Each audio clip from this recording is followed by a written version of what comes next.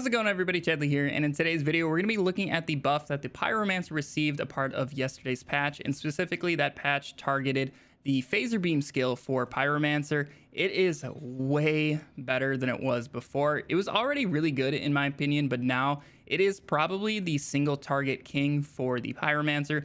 Overheat is still going to be your best bet in terms of ad clear, but the amount of single target damage you can do is pretty darn insane. Yesterday, I was able to kill Dr. Detonator on Boomtown in just 2 skill rotations, so that's just Heat Wave, Faser Beam, and then Overheat. I was able to kill him in 2 of those rotations, which is pretty darn nutty. So with this video, we're going to be looking exactly what changed with Faser Beam, and then also this is going to kind of be an update to our Faser Beam Overheat build in the same video, so hopefully you guys are excited for that. Also, I'll be live at the time of posting this video, so if you guys want to come see me test some more of these buffs with the other characters, hopefully you see it over on Twitch. And finally, I just wanted to take a moment to thank the sponsor of today's video, Raid Shadow Legends. Explore millions of champion combinations and master countless tactics as you take on raid bosses, dungeon runs, campaign battles, and PvP arena matches. Make sure you guys use my links below to download Raid for yourself to your mobile phone or PC. To help you guys out find some champions that you may like, I decided to make a list of my top 5 favorite factions in Raid Shadow Legends. Coming in at number 5, we have the Dwarves with a nice blend of attack and defense. Then at number 4, we have the Banner Lords, a group of knights and warriors ready for basically any scenario you have for them. Coming in at number 3, we have the Orcs, which are very attack oriented. Then coming in at number 2, we have the Dark Elves, which are incredibly versatile. You can almost always find a use for a champion from this faction. And then finally, in our number 1 spot, my favorite faction in all of Raid Shadow Legends is the Knight Revenant. This faction has some of the most badass and best champions I have seen. So what's new in Raid? Raid has a jam-packed schedule of events to kick off the summer, as well as a load of new content. And big surprise, they have new champions coming out to help you guys with the new rotation of Doom Tower. Raid always has a lot going on, and this month is no different, so don't wait around and don't miss out. If you want to get a huge head start in Raid, all you got to do is hit the link in the description or scan my QR code and you'll get the Epic Hero Konoru, 200k silver, 1 XP boost, 1 energy refill, and 1 ancient shard. That way you can summon an awesome champion as soon as you get in game. All this treasure will be waiting for you guys right here, so make sure you do not miss out. And once again, thank you to Raid for sponsoring today's video. Now let's go ahead and jump into Faser Beam and exactly what changed with it. So taking a look at Faser Beam here, what changed yesterday with it was its base damage was increased by 100%, and then also the benefit it gains from your status power was increased up to 210% of your status power, which is insane. So if you guys have not been running status power with Faser Beam already, you definitely need to now, because it's really going to increase the amount of damage you can do. I know there's nothing you can really do for a couple of the acari pieces, but then if they ever make it so legendary pieces can have random attributes, Faser Beam can get even more nutty than it is right now. As we can see, my base damage for Faser Beam with this current setup is 520,000, which is pretty darn high. With this setup, I can consistently hit around 3 to 4 mil. And then with the build video that I'm actually going to be releasing tomorrow, we're going to be hitting 10+ million damage, and it's nuts for single target damage. And also in co-op, you guys are going to be having no trouble at all. Faser Beam actually works very well in co-op. There's still going to be pretty much no enemies except for really big elites that are going to survive your Faser Beams, which is fantastic. So with Faser Beam, you guys are going to be wanting to use a weapon that has status power on it. So I really like the Roaring Umbra for this because it has kinetic stomp for just that extra damage from your weapon mod. And then I chuck Fortress on there because obviously that is just a boost to everything that we're doing. And then just make sure you are maxing out the shard attribute things. It's going to help you out a ton. It's going to add a lot more status power and in turn damage to your Faser Beam. Then otherwise, going through the mods on my gear, on the Acari helmet, I'm reusing Fire Tsunami and Burnt Out. On the chest piece, I have Detonator and Master Consumer for Overheat.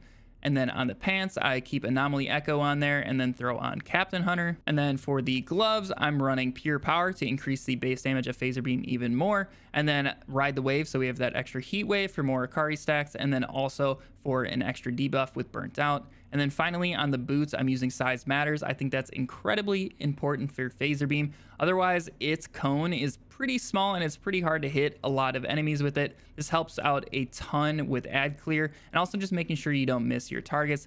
And then finally, the tier 3 mod Ashen Champion. This is going to help you guys boost your anomaly power even more. So those big elites that do happen to survive a single phaser beam, your overheat is going to either kill them or get them a huge chunk further down their health. With all of these mods and everything, I've hit close to 1,000,000 anomaly power, which is pretty darn nasty, and it's going to help you guys deal so much extra damage. And then otherwise, the skill tree that I use for this is just a bottom tree, and then I grab some cooldown here in the middle tree. Tomorrow's build video is actually going to have a little bit of a different skill tree, so stay on the lookout for that. But now, finally, let's just go ahead and see how much damage Faser Beam is actually capable of putting out now that you guys know my exact setup. So we're going to test it here on this Juggernaut Captain, so I'm just going to do both my heat waves and then go right into the Faser Beam. And as you can see, he's just gone. That was actually a pretty low damage Faser Beam. That was just shy of 2 million damage.